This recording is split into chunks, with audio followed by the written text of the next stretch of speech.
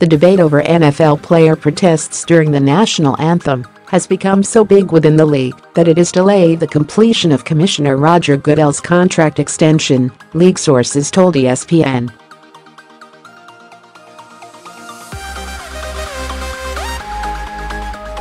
Goodell's deal is still expected to be completed and has been papered, sources told ESPN, but the process has been slowed, while the overwhelming majority of the NFL's attention has been diverted to handling the anthem issue, which has affected TV ratings, merchandise sales and the country's feelings about football.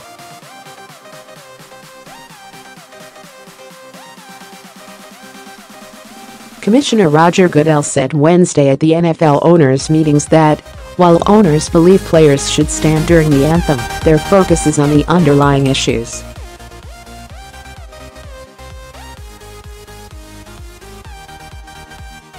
Had the issue not existed, Goodell's contract might have been completed at last week's owners' meeting in New York, sources said.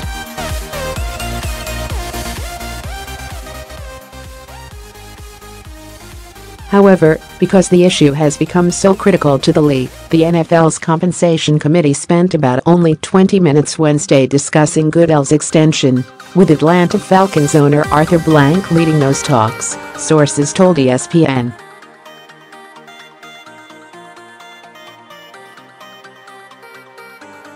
The committee still insists Goodell's deal will be completed, but there is other business that currently is more pressing.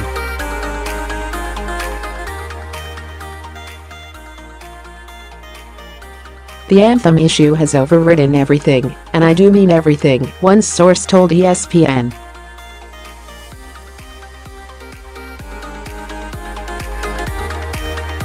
The focus on the issue has overshadowed other league business as well.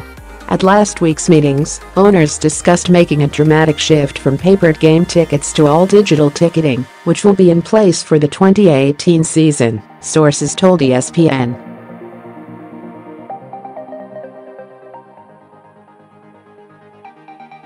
The NFL also announced the 2018 draft would be held in Dallas, which will host the first draft held inside a stadium.